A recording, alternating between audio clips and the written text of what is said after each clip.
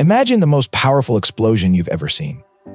Maybe it's a rocket launch or a supernova, or even a gamma ray burst. Now multiply that power by 1,000,000.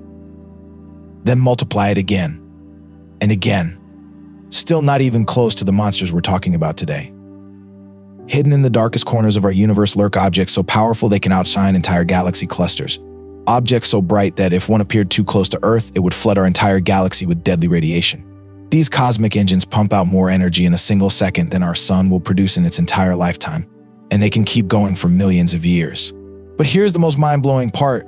These monsters might be the reason you're alive to watch this video right now. Hey, space explorers! Today we're diving into one of the most extraordinary discoveries in the history of astronomy, quasars, the most powerful continuous engines in the known universe. We're going on an epic journey that will take us from the early days of radio astronomy to the very edge of the observable universe. We'll uncover how these cosmic monsters were discovered, what powers them, and why they might be essential to the very existence of galaxies like our own. Let's travel back to the 1950s. Eisenhower was president, rock and roll was taking over the airwaves, and astronomers thought they had the universe pretty much figured out. They knew about galaxies beyond the Milky Way. They understood how stars worked. The universe seemed vast but relatively simple. Then something changed. As radio astronomy technology improved, scientists started picking up mysterious signals from space. These weren't the usual radio waves they expected from stars or galaxies. Instead, they found tiny points of incredibly intense radio emission scattered across the sky. Some appeared within our galaxy's band of stars, while others seemed to come from empty space. If these objects were nearby, they should have been visible with optical telescopes, but they weren't. And if they were far away, they had to be impossibly bright. Many scientists refused to believe what they were seeing. After all, how could anything be that powerful? Then came 1962, and with it, a discovery that would change our understanding of the universe forever.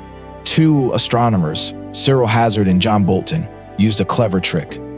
They waited for the moon to pass in front of one of these mysterious radio sources called 3C273. This allowed them to pinpoint its exact location with unprecedented accuracy.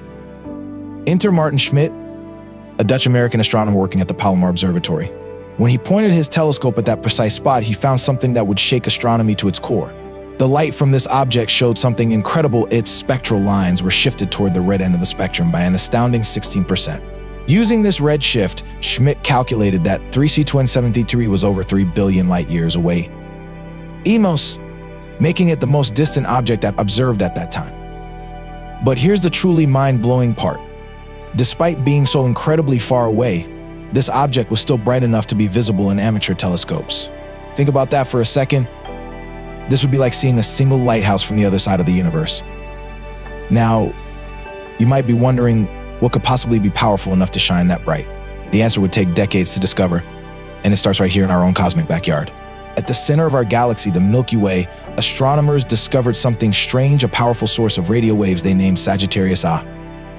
When they looked closer, they found stars whipping around an invisible object at incredible speeds.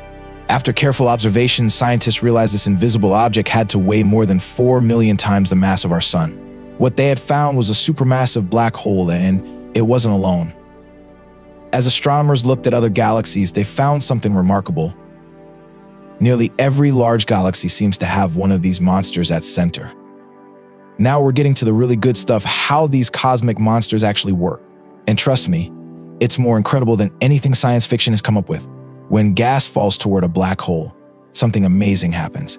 Instead of just falling straight in, it forms what we call an accretion disk. Imagine water spiraling down a drain, but at nearly the speed of light. As this gas squeezes closer together, it heats up. We're not talking about hot like your oven, or even hot like the surface of the sun. This gas reaches temperatures of millions of degrees. Let me put this in perspective. Our sun converts about 0.1% of its matter into energy through nuclear fusion. Pretty efficient, right? Well, these cosmic monsters convert about 10%. That's 100 times more efficient. If your car was as efficient as a quasar, you could drive around the Earth 100 times on a single drop of gasoline. But that's just the beginning. All this superheated gas creates plasma, the same state of matter you find in lightning bolts. And when you spin plasma at nearly light speed, you get something incredible. Powerful magnetic fields begin to form and twist around the black hole like invisible cosmic cables. These magnetic fields get wound up tighter and tighter until Boom! They launch jets of particles at nearly the speed of light, shooting out from both poles of the black hole. These jets can stretch for millions of light years longer than entire galaxies. They're so powerful they can pierce through multiple galaxies and heat up the cyanation. And remember those radio waves that first led us to discover quasars. This is where they come from. Now, here's where this story gets personal, because these monsters might actually be crucial for our existence. Scientists have discovered something remarkable. The size of a galaxy's central black hole is directly related to the galaxy's properties. The bigger the black hole, the bigger the galaxy. It's like the black hole and galaxy are dancing together, each controlling the other's growth. When too much gas flows into a galaxy's center, the black hole fires up into a quasar. All that energy pushes back against incoming gas, preventing too many stars from forming too quickly. Think of it like a cosmic thermostat, keeping galaxy growth at just the right temperature. Without this control, our galaxy might have burned through its star-forming fuel billions of years ago and Earth might never have formed. But the story isn't over.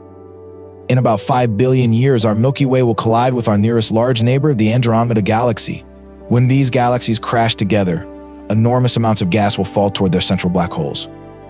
And when that happens, our now quiet black hole will roar back to life as a quasar, lighting up our corner of the universe with the power of 1 trillion suns. We can already see hints of past activity. 2 enormous bubbles of radiation stretch above and below our galaxy, leftover evidence from the last time our black hole had a snack.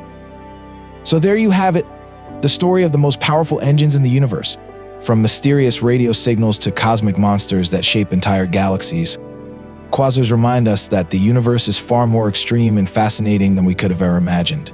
These cosmic lighthouses illuminate not just space, but our understanding of how galaxies grow and evolve.